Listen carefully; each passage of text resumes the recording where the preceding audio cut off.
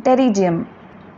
The word pterygium in Latin indicates a wing. So it is a wing-shaped fold of the conjunctiva that encroaches upon the cornea from either side within the interpalpebral fissure. So this is the eye, and upon this will be the cornea.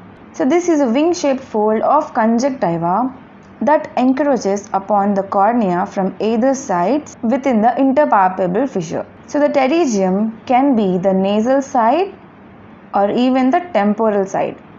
The etiology. This disease is more common in people who live in hot climates such as exposure to sun, that means ultraviolet rays, dry heat, high wind and abundance of dust. So this is the etiology. Coming to the pathology, the pterygium is a degenerative and a hyperplastic condition of the conjunctiva. So that thick fold is caused due to the degeneration and the hyperplastic growth of the conjunctiva, which is due to the etiology as we already learned.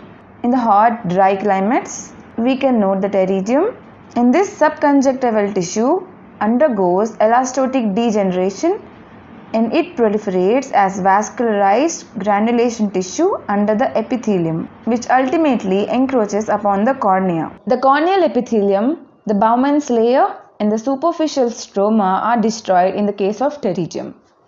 Coming to the clinical features, this pterygium is more commonly seen in elderly males because of their outdoor work. It may be unilateral or bilateral. So in this image, you can note the pterygium, that is here on the nasal side in both eyes. It presents as a triangular fold of the conjunctiva, encroaching the cornea in the area of the palpebral aperture, which is usually seen on the nasal side, but it can also occur on the temporal side. So here will be the pupil or the palpebral aperture. It usually occurs on the nasal side more than the temporal side. Deposition of the iron is sometimes seen in the corneal epithelium anterior to the advancing head of the pterygium, and this deposition of the iron is called as the Stocker's line. So this is the important point. It will also be asked in the viva. So we will learn about the parts of the pterygium to know the head of the pterygium. The parts of the fully developed pterygium. There is a head which encroaches upon the cornea. There is a neck in the limbal area, that means below to the head. A body that extends between the limbus and the canthus. So you can see here, this is the body, and a cap which is semilunar whitish infiltrate just into the front of the head. So these are all the parts of the pterygium. Types of pterygium. Depending upon the progression, there are two types of pterygiums: progressive pterygium and a regressive pterygium. As the name indicates, progressive. Progressive meaning it progresses. So in this case, the pterygium is thick, fleshy and vascular. Because of the vascularity, it progresses or it grows. It has few infiltrates in the cornea which forms the cap of the pterygium. So the cap of the pterygium is only seen in the progressive type. Remember this point. And the second type is the regressive type. Regression. Regression means atrophy or stoppage. So the regressive pterygium is thin, atrophic and attenuated with very little vascularity. So the lack of vascularity regresses the pterygium.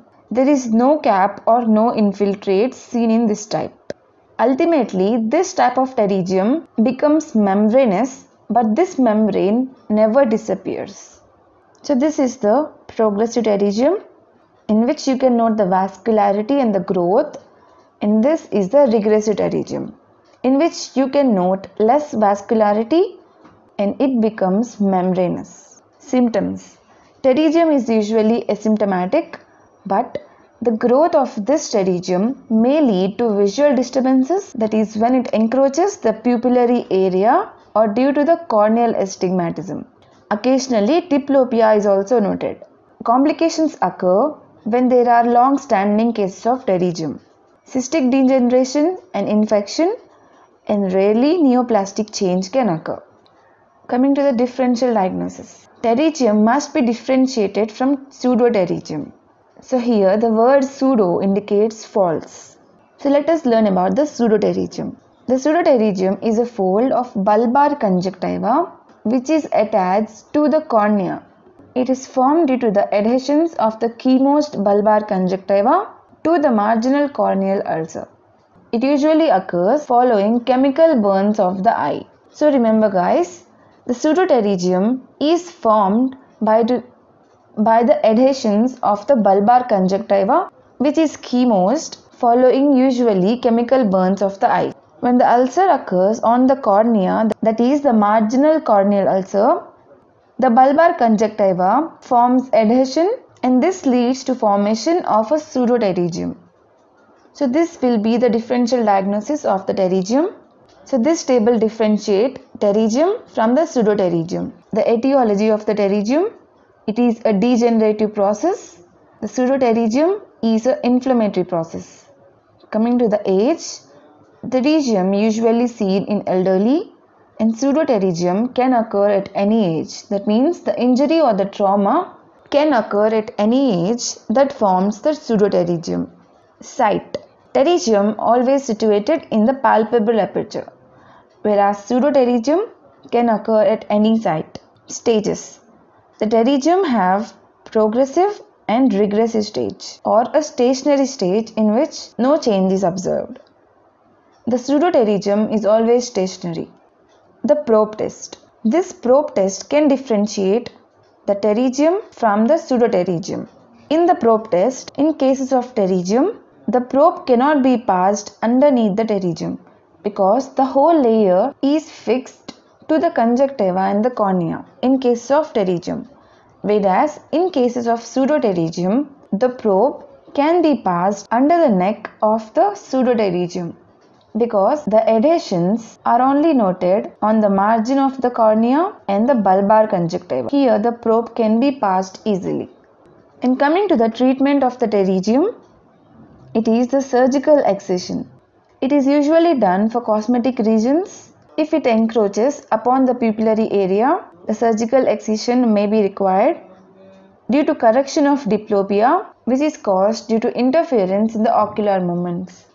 And the complication of the treatment is the recurrence, which is seen in 30 to 50% of the cases. To reduce the recurrence of the pterygium, we can use mitomycin C and the surgical excision with bare sclera can be done.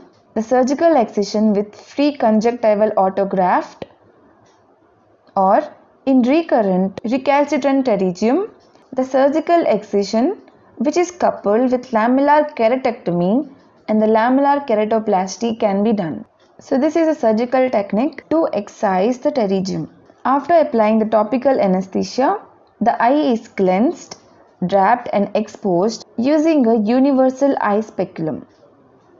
The head of the pterygium is lifted and it is dissected off the cornea very meticulously. So here is the dissection of the head.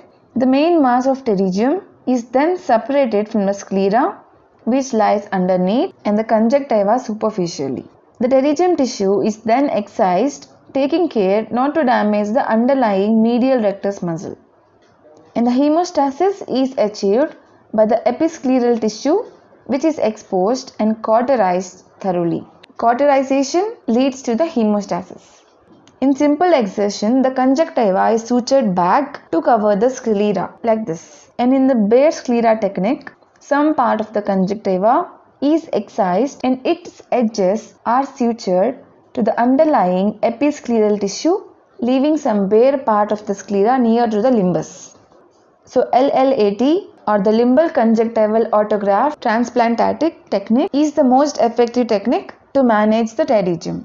So guys, this is all about the pterygium, the types of pterygium, pathology, etiology, difference between pseudopterygium and the pterygium, and the treatment. If you like this video, do subscribe to my channel.